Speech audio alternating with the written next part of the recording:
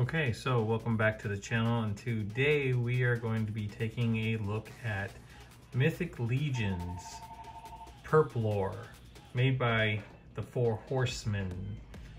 And before we get started, I just want to say, anybody who is new to this channel, please smash that like button, subscribe, and share, and leave comments down below, and hit that notification bell so you never miss out on any type of content that I am putting up.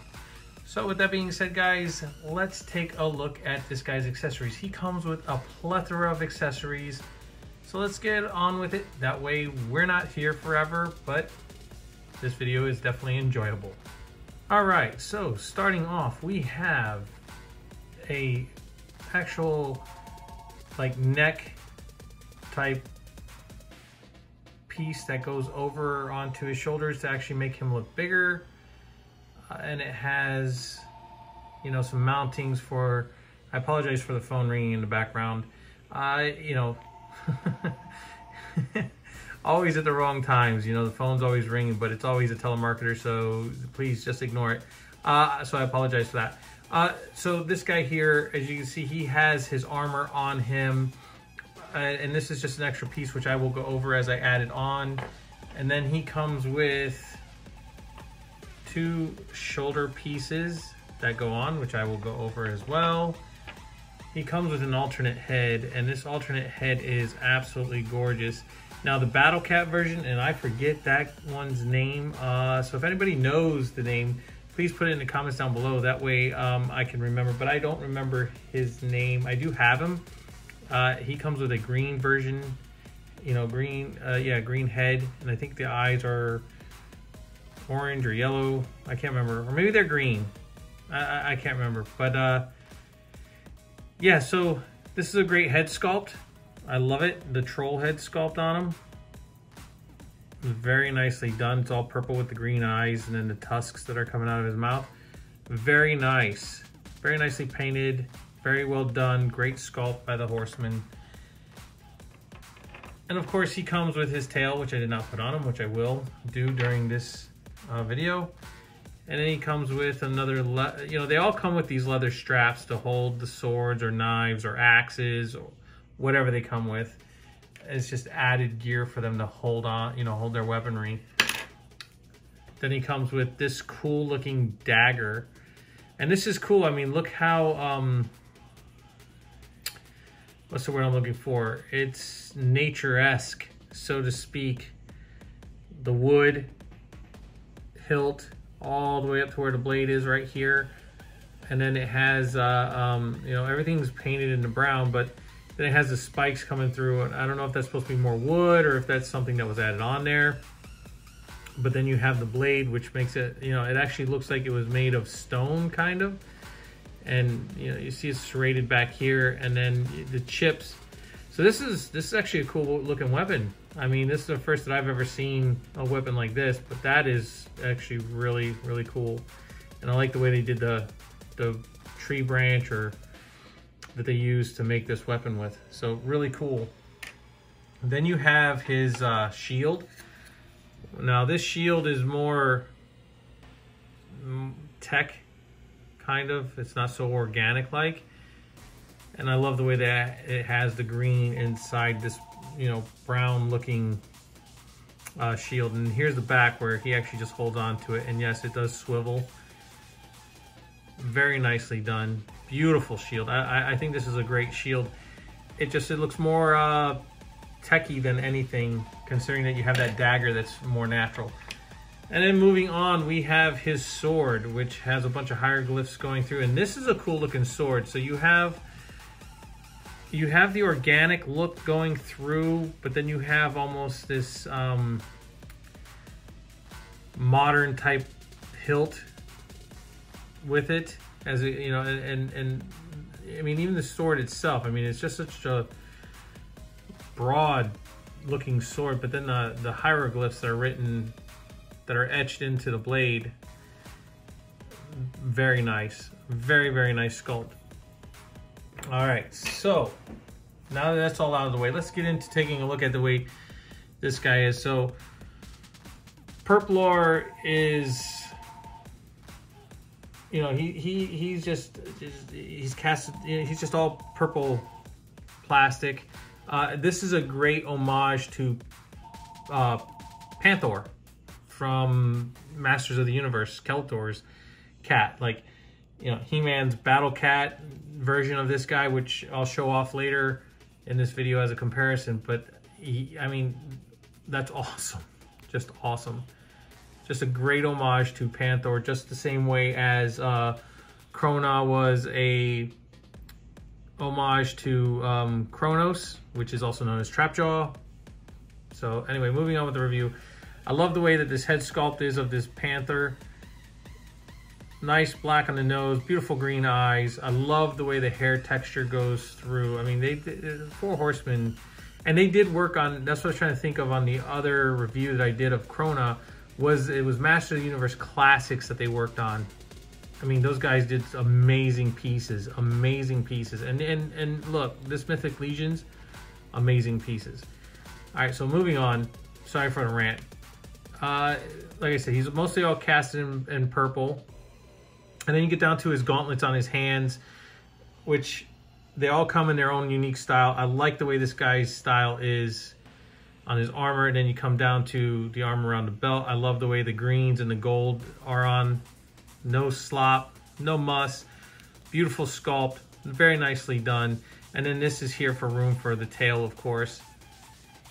Moving down to the legs, they have the standard armored feet, the same way as Krona's and you know, the Battle Cat. I'm gonna keep calling Battle Cat because I can't remember his name, but yes, they're all the standard armor on the knees all the way down to the legs. And I love the way they did the brushing in there to give it some type of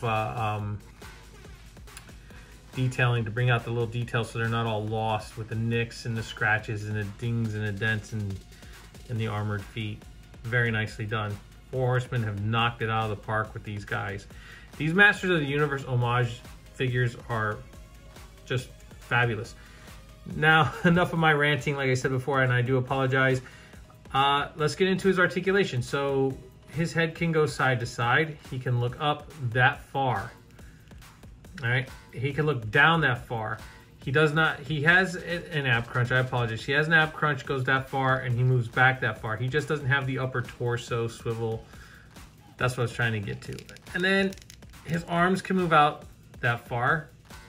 And he has just a single jointed, and mine's kind of turned, but a single jointed elbow.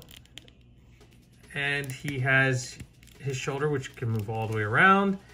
And he has a forearm swivel, and then he has his wrist swivel. And there really is there. Oh yeah, there is a side to side wrist articulation. I almost missed that one almost. So, and then he does not have a bicep swivel because he has the forearm swivel. Does he? Oh, and he has the elbow swivel. I did forget. I almost overlooked the elbow swivel, even though I did turn it right in front of you guys in the camera. So I apologize for that.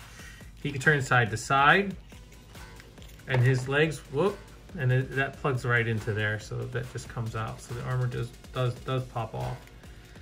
So that's good to know. So his leg, his legs can move. Wow, mine doesn't want to move. That's crazy. This side moves freely. Oh wow, that's crazy. This guy's seized up. Oh wow. Okay, there we go. I hope I didn't break him. Yeah, wow, he's seized up. I'm gonna have to heat that up. But yeah, as I keep trying to do it on camera, that is all seized up in there. We're gonna have to heat that up later. All right, so then moving on, he has a knee swivel.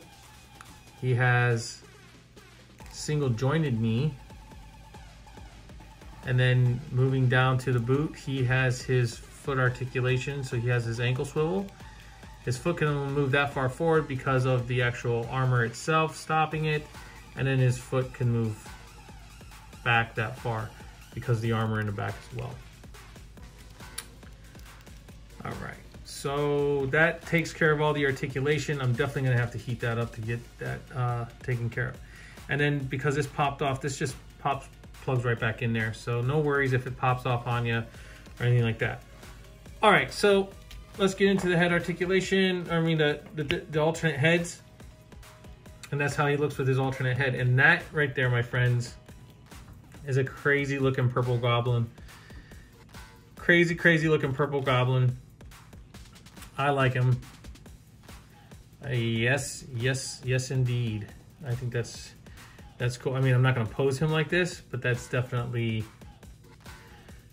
awesome. I guess he can transform, right? So here is the other part of him, which makes him crazy looking strong, I guess, in his transformation into becoming a stronger version of Purrrplor. Purrrplor. Yeah, something like that, Purrrplor. Then these just kind of plug into these peg holes in the back, as I try to say his name correctly or incorrectly, so I do apologize. And yeah, I do believe that when you plug these in, push them on, these would sit, I'd have to say they would sit up here on the armor, right? They're like big, huge football pads. Boy, this side just does not want to go on. At least they don't go in that deep, I guess. All right, so that's just wicked. And then his tail, of course, he has a peg hole down here. And then you have the actual ball peg on the actual tail. Just gotta shove it right in his bum. Oh, and there goes everything. Batman is down. Things just falling apart tonight. All right, so there he goes. Put his tail on him. Gives him some added balance. And there we go. All right, so let's fix this. And yeah, Batman just kind of fell down, kind of doesn't want to stay up now. All right, I'll be right back. Let me fix this. All right, now that I have fixed the background problems, where did I leave off? Okay, yeah, the tail. So I put the tail on. And now you can slip this over, which I'm not gonna do. I didn't do that in the last video. The weapons, of course. So you can actually, like I always say, this is always easier done off camera than it is on. Let me get these off here. They don't want to stay on there anyway. So there he is with his knife. And then let's see if we can get the shield into this hand. Always gently spread the fingers apart a little bit. All right, and then just plug that in there like so.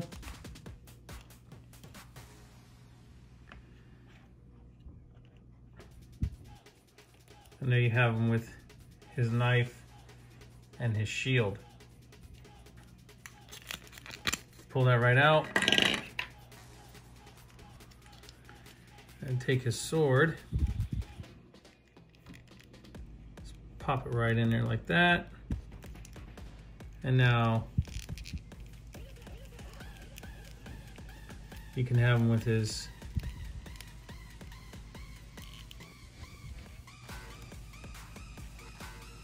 sword and his dagger. I can just get him to stand now. All right, so yeah, that's a long type of sword too. But there he is. He's holding it. You know, you're not gonna lose anything. All right, so let's get ready to compare this guy. And there goes Batman again. I have no idea what's going on tonight, but he just doesn't want to stand, so we're just gonna leave him down and about in the background there. So I do apologize for all that nonsense there. And if you don't want to, like, you know, that's cool with the big thick neck and stuff like that, but I'm not gonna be posing him with that thing on there. And as far as the tail is concerned, it's supposed to help balance him out, I guess. I mean, I didn't have him with the tail on there to begin with, but let me scoot him back some without knocking everything all over the place. All right, and let's get ready to do some comparisons. Here's how he compares to the Mythic Legion's Krona. And here's how he compares with the Mythic Legion's homage to Battle Cat, which I can't remember his name, but this is how he looks. All right, now this is how he compares with all three both figures together. So all three of them together, that's what I meant to say. So here's how he looks. All right, so anyway, let's wrap this video up. Those are the comparisons of the Mythic Legion figures that I have. I'm sorry for all the chaos and everything that's going on over here this evening and the background falling apart as I'm doing this video. And yes, you can see Scareglow in the back and Savage He-Man in the back as well for the background. Anyway, this is how I'm going to show this character off. And yes, taking a look at what I did with both of them, because they're great homages to Panther and Battle Cat. So I took the He-Man harness, shield, and power sword, and then the cape, the battle harness of Skeletor's, along with the Havoc staff and power sword. And if I was able to actually put some of Trapjaw's accessories on this figure, I would. But this is how they're gonna be, and this is how yeah, I'm gonna have them. And look, that's cool, because I'm just gonna put them on the shelf, and that's the way they're gonna stay.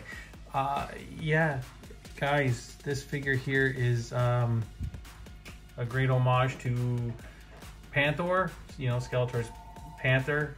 So yeah, if you get a chance to pick them up, do so if you want to add them to your collection, right along with Krona and, of course, like I said, Battle Cat there. Guys, I hope you enjoyed this video. Please like, subscribe, share, leave a comment down below, and I will catch you all on the flippity flip.